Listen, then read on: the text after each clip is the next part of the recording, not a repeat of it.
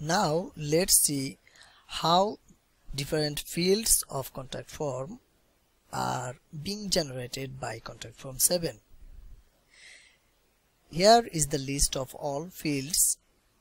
If we press on text, then we will find few options to create our text field. At first, here is the field type. It gives us option to check as required field. That means if we check on this checkbox, then this field will be required. That is, without this field data, our form will not be able to submit. Here is name field. Here we can set any name, for example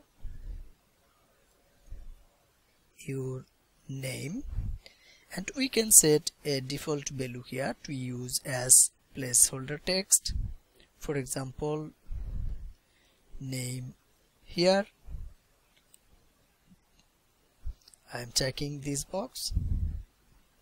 This is a Akismet plugin specific functionality. It is not our scope of this tutorial. Here we can set an ID,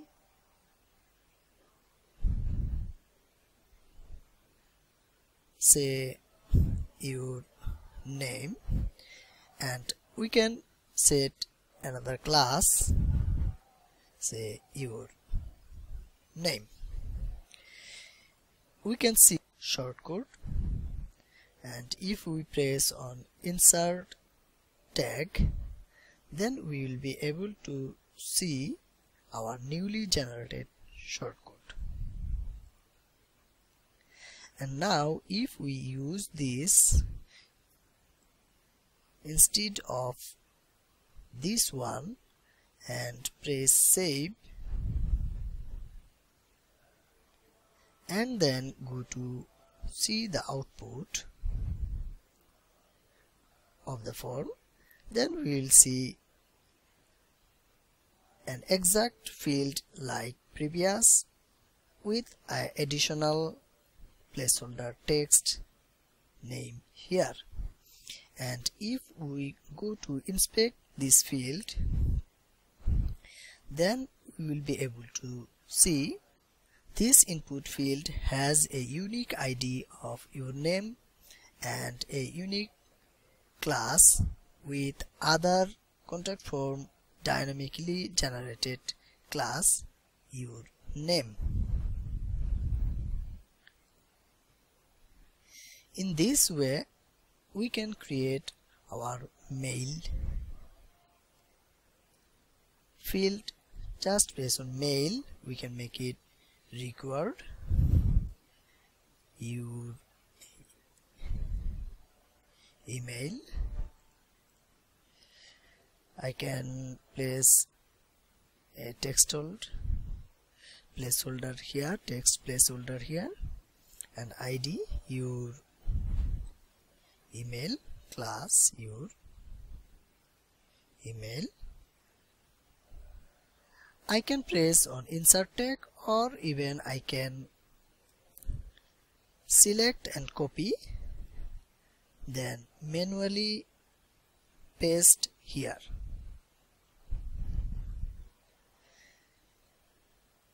For the subject field, I can use a text one. I am skipping it as it is a text field that we have already seen.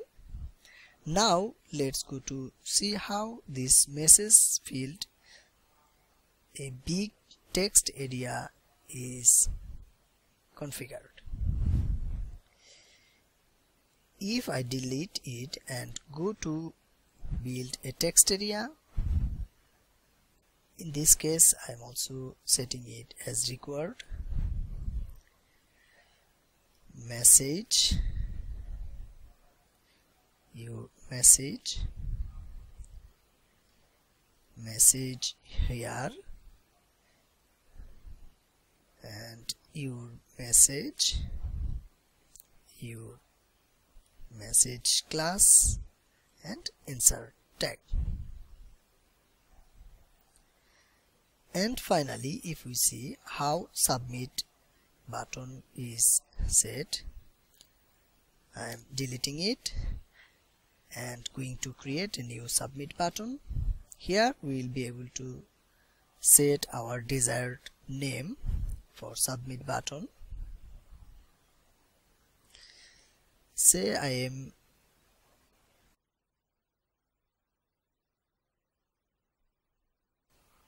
setting as label submit now. I'm giving one ID, one class, insert. If I now press on save and see output of the form, then I will be able to see our newly created name and email field with message field is generated, and we have also generated our own submit button. We have option with our own text. Now let's see how we can configure our own height and width of this text area. Column and row height and width from here. Say I am going to set column with 40 row and height 5. If I save and refresh, then we will be able to see height of the text area is decreased, and we cannot see change related to width. Actually, the theme I am using has some default CSS on text area.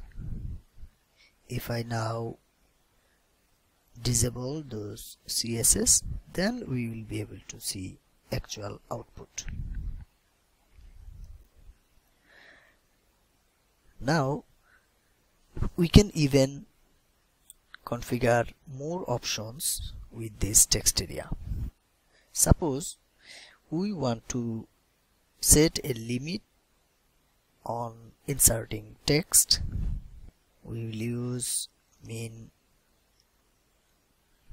length to 10 and max length to 160 character. Now if I save and refresh,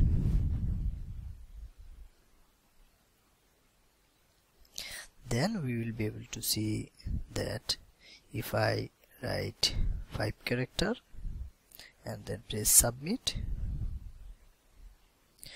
though you see this field is already filled with some text, but it is showing a message that this input is too short.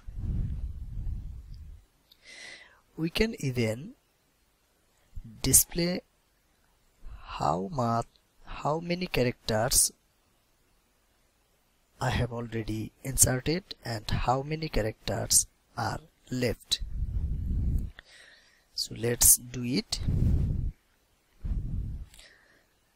In order to do that, I am going to copy and paste, and then we will write a new shortcut named count. We will place this name field here and a down keyword. It will ensure our shortcode output just below this text area. Now if I refresh, and then we will be able to see 160 character limit is set with this text area. And if we start writing in text area, then we will see our set limit is working fine, and it is showing how many characters are left to complete 160 character.